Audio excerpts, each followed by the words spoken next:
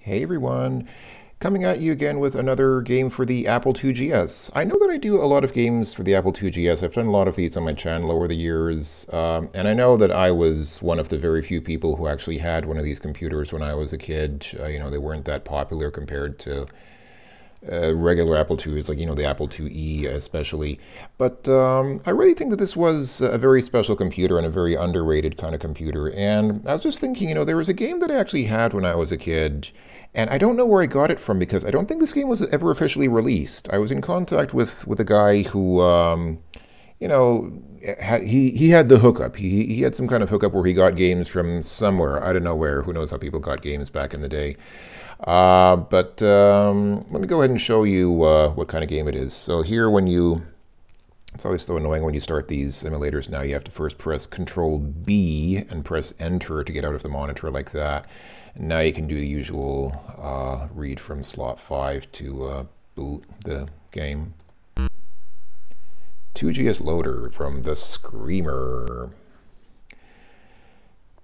Alright, so this is obviously a cracked version of the game. So yeah, the game's called Pinball Wizard, brought to you by the Hood and the Thug, thanks to the MC Cracker.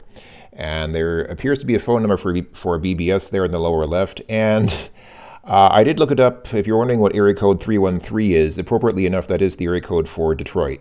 So, yes, the Hood and the Thug did indeed come from the Hood.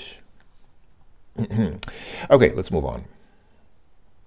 I have the emulator running at the original 1 megahertz speed, which is kind of slow, but it's nostalgia. I'm remembering the good old days when you had to wait 5 minutes to boot anything, to run any program. The 2GS. I mean, it made this kind of waiting kind of a pleasure. It wasn't like on a Commodore 64 where that 1541 floppy drive would just spin for half an hour and nothing would happen. You get little graphics like this. You'd get that little red bar climbing up, and it would be kind of cool. It'd be, you'd have that anticipation of knowing that something interesting was about to happen. I mean, the first time was kind of cool. After that, it was annoying having to wait. But the first time when you actually ran something and you saw stuff like this happen. I mean, look at this title screen. I feel like that we've lost something in title screens from games over the years. Title screens now are kind of they've taken a trick from Hollywood movies. They try to be like, games try to have the same sort of intros that movies have. But there's really something to be said for there's a certain amount of world building present in a title screen like this. You've got that robot playing a pinball machine, and then on the right you've got like a bottle of oil, which is obviously I guess he drinks from it. And on the left, you just got a wrench sitting on the table there, and then I don't even know what that red stuff is. It looks like caviar. Like, does the robot eat caviar? Or maybe it's the oil. It might be that he poured the oil into a glass because he's a civilized robot. He doesn't drink it straight out of the bottle like a barbarian. He pours his oil into a glass or a cup and then drinks out of that. Oh yeah, listen to that sound effect. That's awesome. So yeah, so this is, well, as you can see, this is called Pinball Wizard. This was originally released under the title of Macadam Bumper by a French company called ERE or ERE Informatique. It was republished a few years later in North America by Accolade. You might have seen the Accolade logo on the title screen there. And yeah, it was a total flop. Now, one of the reasons I wanted to highlight this is just because it reminds me so much of EA's pinball construction set. But in contrast to that, which was a huge hit, like, if you watch Gemini's Ancient DOS Games videos, or not Ancient DOS Games, but Shovelware Diggers, if you watch his Shovelware Diggers videos, he always comes up with a ton of, oh, the game went into a demo. I was talking so long that the game actually started a demo. Okay, let's watch what the demo does. So yeah, so the EA's pinball construction set was really just massively popular, but it was so low tech. I mean, it just had, plain like 4-color CGA graphics. Your only colors were magenta and cyan. It was so limited, and yet it was a huge hit. And then you had something like this, which was so much more capable. Like, you can just see from the graphics alone, you can see the graphics are miles better in terms of quality. And it it just didn't play out. Like it just this game has been pretty much totally forgotten. And it's a shame because, you know, it has pretty decent, I mean, you know, it's not, by today's standards, it's not that impressive. But, you know, this was still the 80s. This came out in the, as far as I know, I think it was in the 1980s. And, you know, for that time to have graphics like this and to have like an editable pinball table where you could put stuff on the, you know, I'm going to go into the settings here and I'm just going to speed that right up. Let's make it unlimited speed because I do not feel like waiting forever for it to do whatever it's doing there. So I'll show off some of these features a little bit later. Wow, it's really carefully positioning. So yeah, you can kind of get an idea. You can kind of get an impression here of all the things that are possible with the game. I'll go over these a little bit later, but I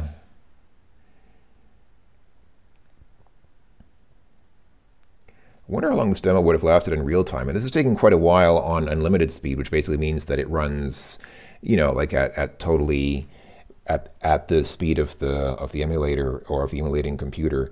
But it really, I mean, if this takes this long, then it would have taken probably forever to run the unaccelerated demo at the original 1 megahertz speed. Okay, so it finished building the table. Now it's gonna.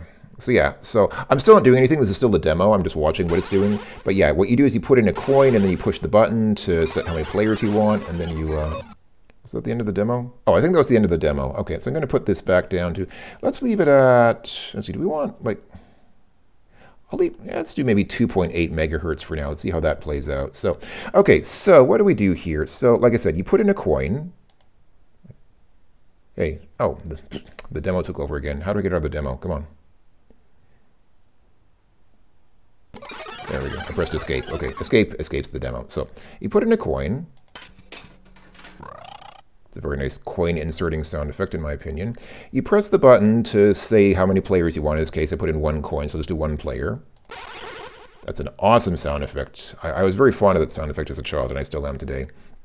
Okay, and you just click here to start the game. You click on the wrench to go into the control panel. We'll see that in a second, but let's go ahead and play the default table here first. So, you know, it's pinball. I mean, I think, yeah, so pressing the control key controls those left flippers, and I think shift, yeah, shift does the right flippers. And if you hold both keys, that operates the plunger. So it'll keep pulling the plunger down, then if it goes all the way down to the bottom, then it goes back up to the top. So I'll release here. There we go. Now, in common with EA's Pinball Construction Set, whoa, that did not last very long. All right. So, as I was saying, in common with EA's Pinball Construction Set, the physics here are kind of questionable. You shouldn't really expect like absolutely real-world physics. This is not. It's not quite the BeamNG drive of pinball games. That is something it is not. But I think. Oh, nice! It drained back into the plunger, so I can shoot again. I think what it lacks in, you know, in physics realism, it more than makes up for with its just wonderfully colorful graphics, and I like the sound effects too. I mean, oh.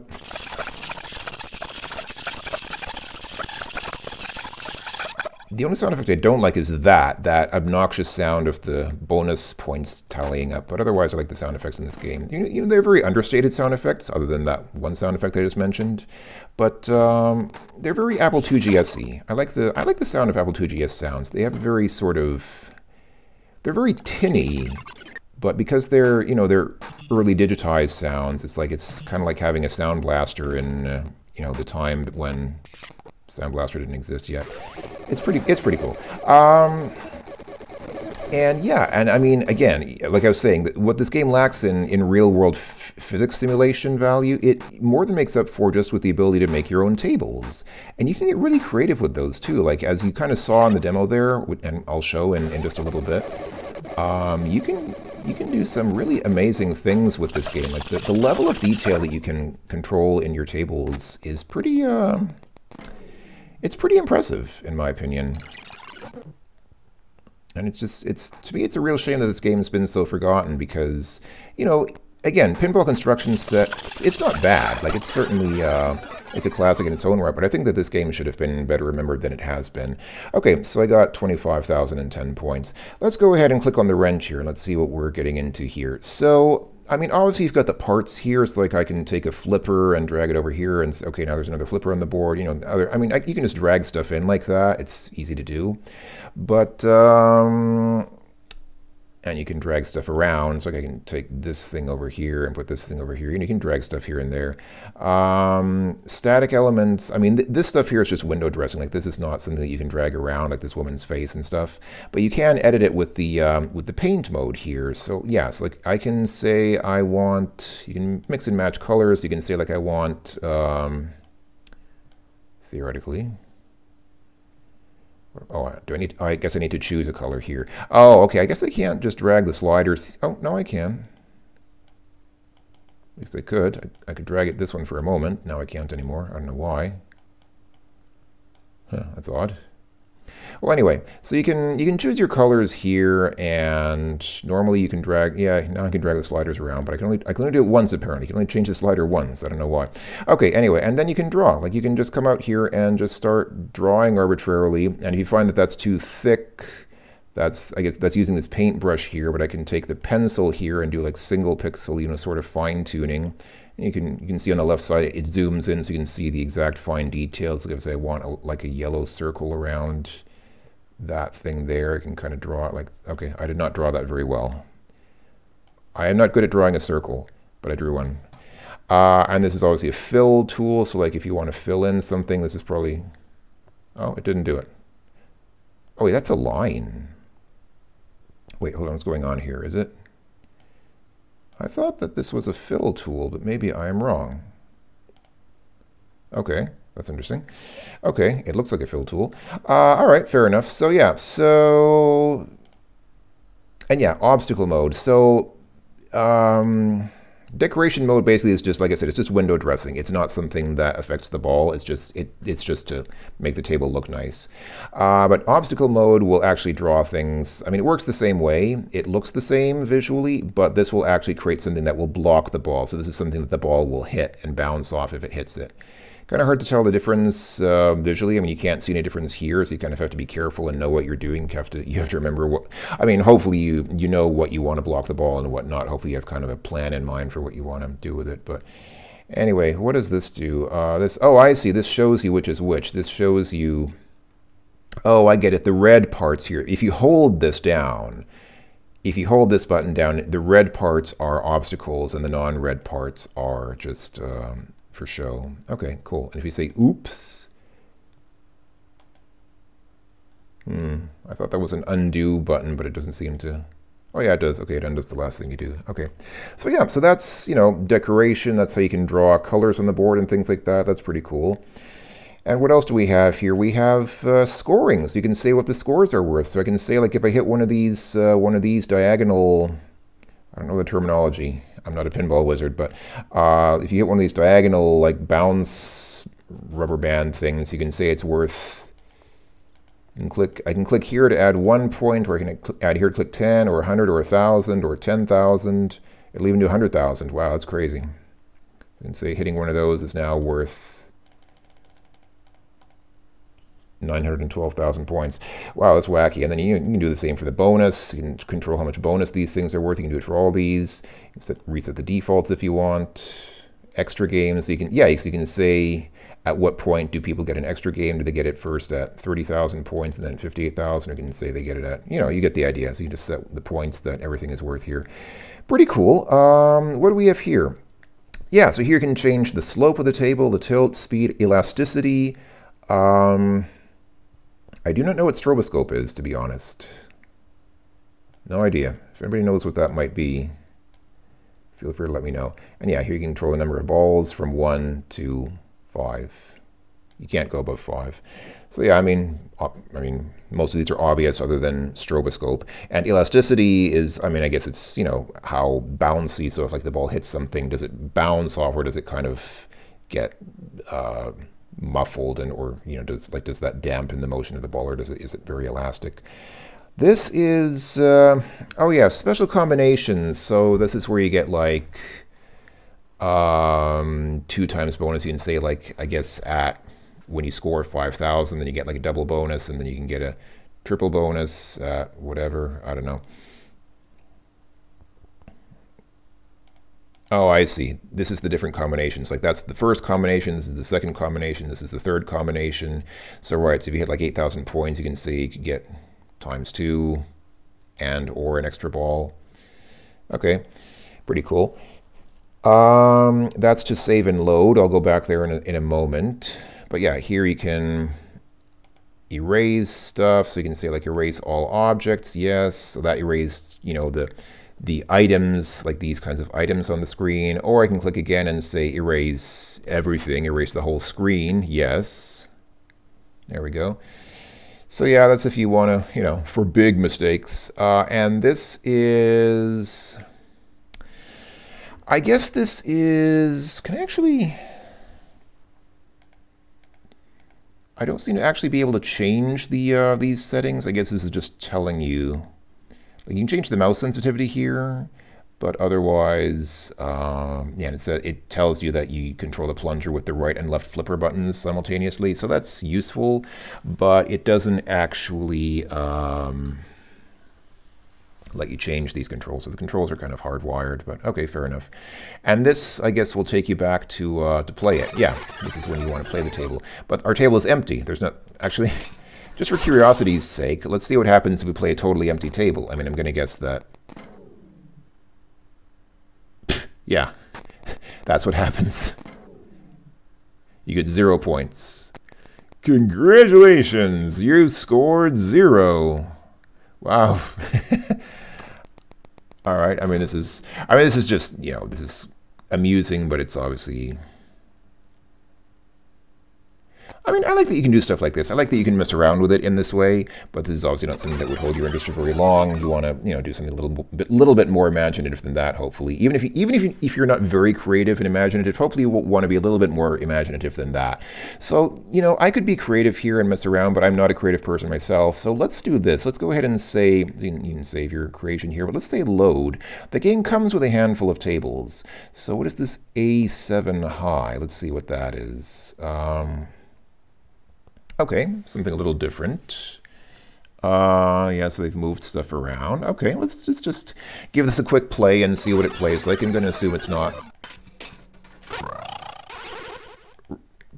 radically different from what we saw before. But let's just give it a quick play. So there's that arrow pointing up there. I don't know what the arrow is supposed to be pointing at. It's probably not meant to be pointing at anything. It's just a formation there, but. All right, I got it into the little sinkhole there, and again, I don't know the terms. I don't know the proper terminology. I'm not a big pinball expert. Pinball is like one of those things. Did the ball get stuck? Uh-oh. Okay. Fortunately, you can press escape to escape from the game, so if the ball gets stuck, you can abort the game by pressing escape, which is better than having to restart the whole computer, I guess. All right, well, that's that table. Might be a little buggy, but okay, fair enough, not bad. What else do we have here? New Wave. Is this... there's that one... Yeah, this is kind of crazy. This is like... I don't even know, man. This is like some kind of bizarre sort of... I don't know who that person is. Is this like a drag queen? It looks like kind of one of those Japanese idols, you know, like one of those sort of cyberpunk Japanese idols from the 1980s. Let's play this table. I remember this table because it's just so outlandish. Like I remember playing this as a kid and thinking, you know, what was wrong with these people? They have very special problems. I mean, it's interesting. Like I mean, I appreciate the artistic creativity. You know, the artistic. You know, it has a certain sort of artistry to it, which you know, which you just don't really see in a lot of games today. I mean, that's the thing. I think one of the reasons why old games are so much fun is just because they existed at a time when video games were still very new. they could be really creative, and you could do just like really strange things with games back then, which, you know, people just wouldn't do today. Today games are very commercial, and it's kind of like movies. You know, like today, film studios don't want to release a movie that's too experimental. You know, there might be indie movies, but you know, most movies are just like very formulaic movies, you know, familiar sort of hero stories. And I mean, of course, there are indie games as well. Like there are indie video games, obviously, but this was a time, you know, back in the 1980s, this was a time when even like major, big name, big budget game studios were willing to do something super creative just because games were so new. It was kind of, you know, kind of a Wild West. It was still a very creative time. So I liked that time because it was a time when, you know, there was big money to be had. Like, you know, there were big companies like EA and Activision and Accolade and whatever. You know, they were willing to create big budget games, but those games could still be really weird, like this pinball table of some Japanese idoru idol making dreamy faces at you while your pinball pins the balls. He's got one of those sinkholes in his hairdo there, and it's just, I mean, it's weird. I mean, it's obviously, it's obviously meant to be weird. It's obviously meant to be a little bit WTF, but it's fun. I mean, this kind of stuff is fun. It's interesting. It's something something different. Okay, so that was that. Let's go back and see what other tables we have here.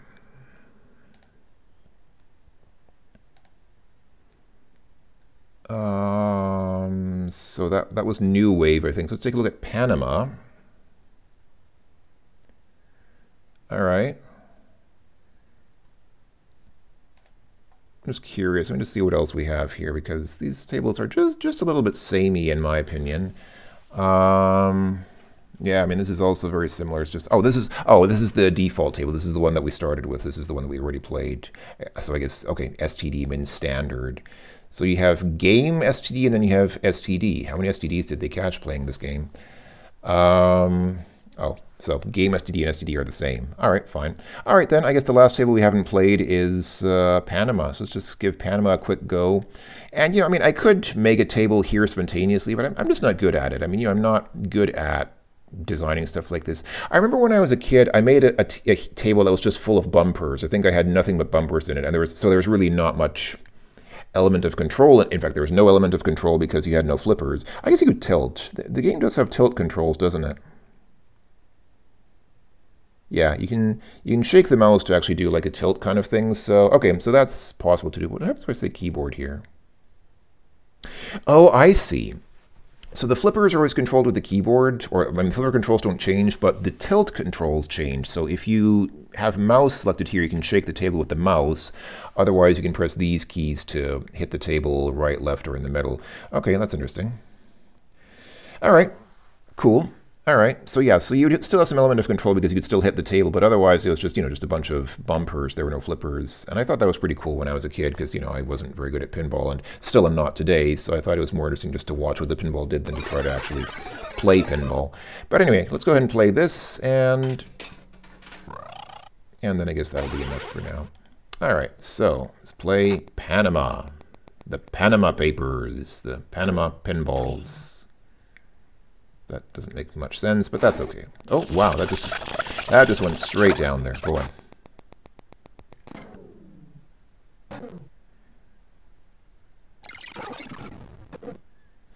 All right, there we go. Now we're getting some realistic Panama pinball action. This is exactly what it's like being in Panama. I should know, I've never been there. But I've played this pinball table. Now I know what it's like to be in Panama.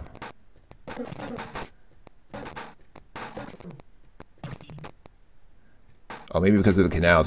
I was just going to say, why do they call it Panama? But maybe because it has those like channels on the right, and they're kind of like canals, like the Panama Canal is supposed to be. Maybe I don't know.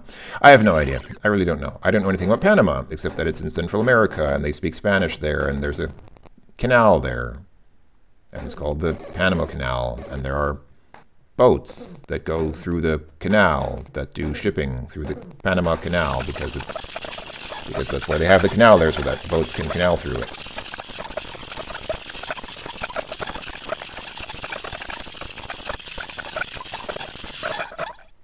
Yeah, I find that sound effect just a bit annoying. Not so annoying that I would mute the audio. I find it, it's an authentic Apple IIgs sound, so, oh wow. I'm not good at Panama. I did not study the Panama Papers very well. I did not figure out how to play this table. Not good at playing Panama pinball. I am poor at playing Panama pinball.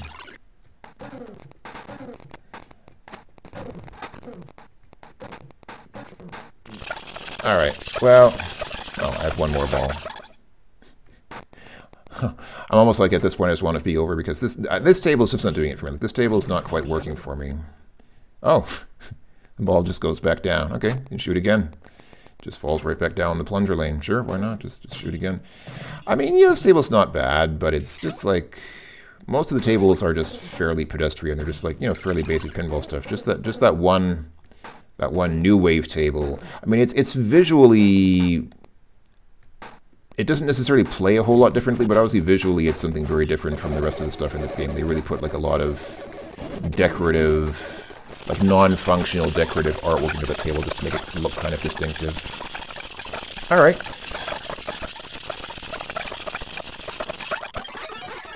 I guess that was it.